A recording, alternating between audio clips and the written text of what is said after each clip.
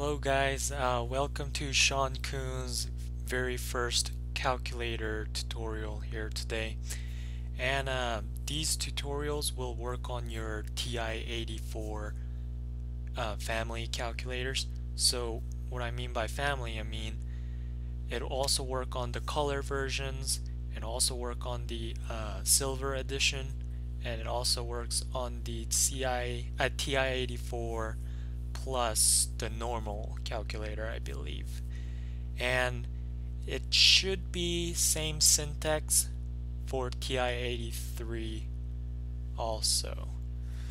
So in this video I wanted to show you guys the basic number operations and how to turn on and off your calculator and how to do some adjustments to your calculator too.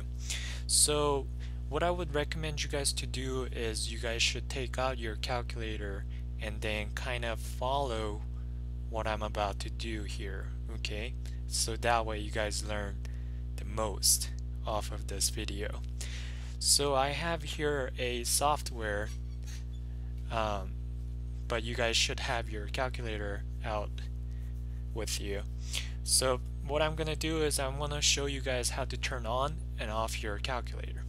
So to turn on your calculator, it's pretty easy, because all you have to do is just have to go to the left bottom of your calculator and you'll see on button, right?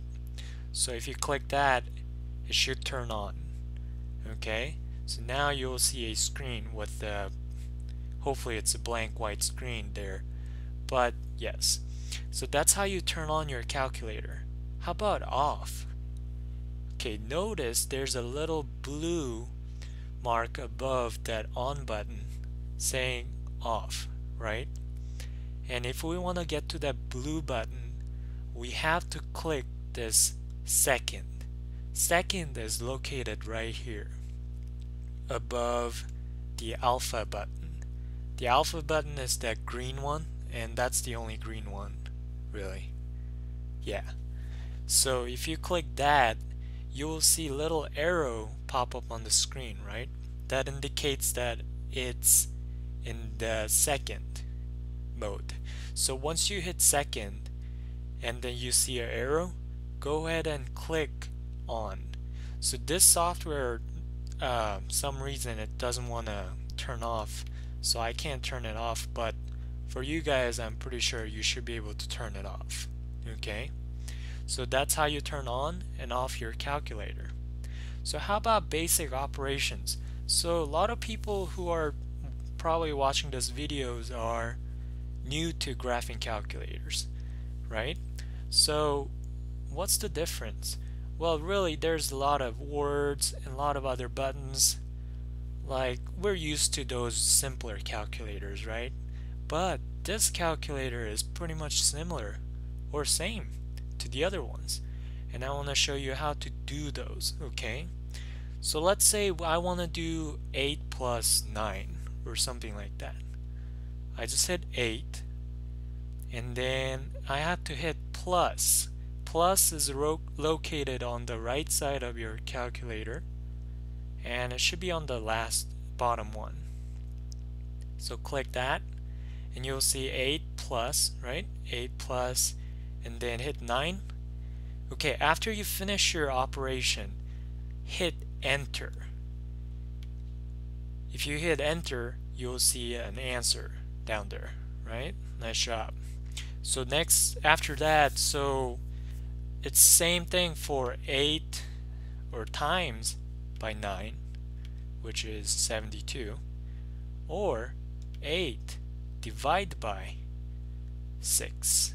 So notice when you hit divide by, there's a dash right there instead of division sign.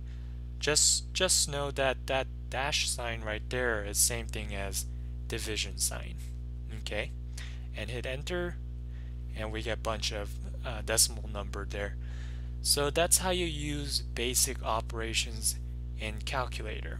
Oh, and also if you want to use decimal numbers, there's a little dot button below number 2 pad, And if you want to do, let's say you want to do like 4.5, then you just hit 4 and then hit point and then hit 5. And after that, you just do same stuff, like multiply by 3 and then you get 13.5. Yep. So, and the one last thing here, I want to show you guys how to make your screen brighter and make it dimmer. So sometimes you will notice your calculator's battery is draining, right?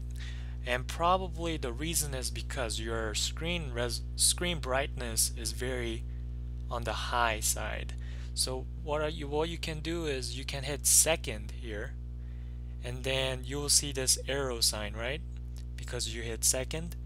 And once you do that, go ahead and click, or push this arrow button either up or down. So if you press up, it makes your screen brighter, okay? And then if you press, okay, I have to press second again, and then if you press down, it'll make your screen dimmer. So it's not gonna go like really dim, but it's gonna go down there pretty dark, okay? And once you change your dim or brightness of your calculator, you can change your you can save your battery much more. So yeah, that's one really good tip to know, how to save your battery on your calculator. Okay, so yeah, that's it for basic operations, and then how to turn on and off your calculator, and how to make your screen brighter or dimmer to save your battery. So thank you for watching, guys. Make sure you like the video and then subscribe for more future videos. Okay, thanks.